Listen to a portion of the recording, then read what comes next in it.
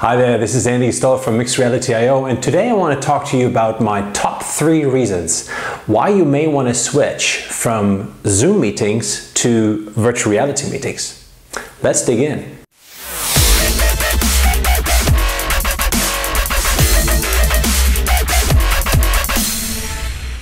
There are definitely more than just 3 reasons to switch from Zoom to virtual reality meetings.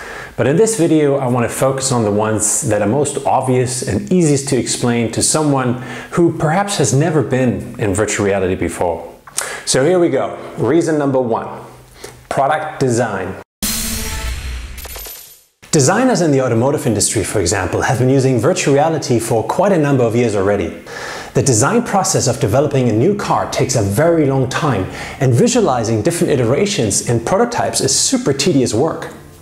Using 3D models in virtual reality in addition to, or perhaps even instead of handcrafted clay models altogether, has proven to be a very efficient change in the process. The reason why the car industry jumped on this so early is because it can save millions by setting up VR meetings for the designers and managers in charge, who are perhaps located in different countries around the world and therefore don't need to get on an airplane and spend valuable time and money on travel. With the car design example, it is probably very obvious that this can't be done with Zoom.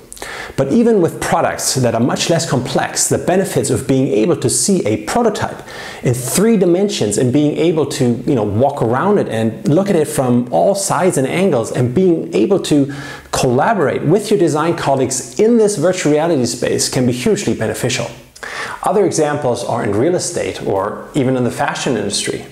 Imagine walking through the different kinds of layouts of a new office space that you're planning to build, or checking out 10 different designs of dresses on virtual and animated models while they're walking down a virtual catwalk, and you and your design colleagues being right there to discuss it. Change it, annotate it in real time. Well, Zoom can't do that. Reason number 2, networking. Zoom has been a fantastic tool for many of us to stay in touch with people that we know, whether that's friends and family at home or colleagues and clients at work. But what if you're looking to meet new people?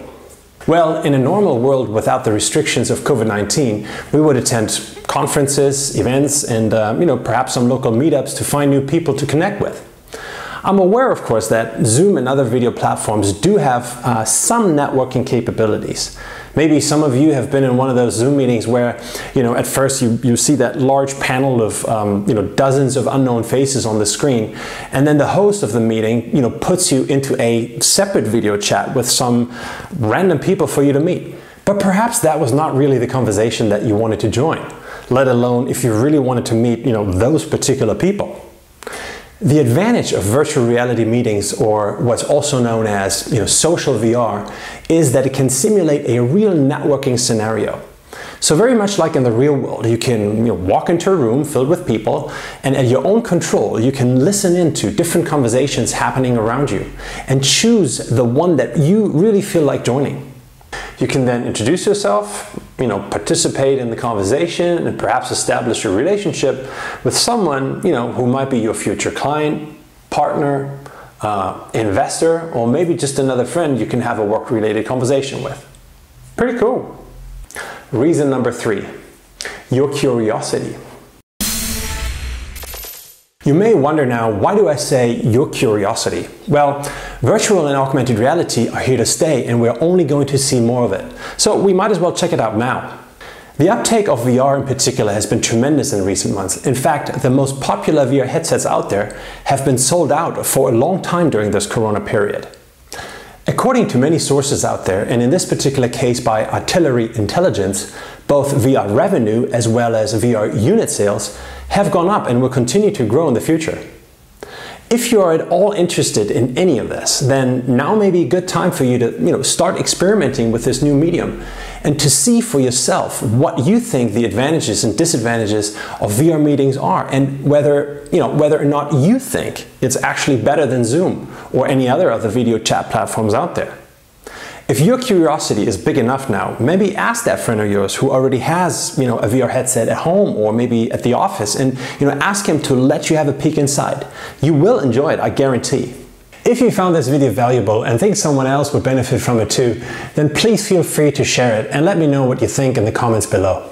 Should you have any specific questions or would like to have a quick chat about this, don't hesitate to drop me a line. You can find my contact information on my website at mixedreality.io. Alright, thanks very much for watching and talk to you again soon. Cheers!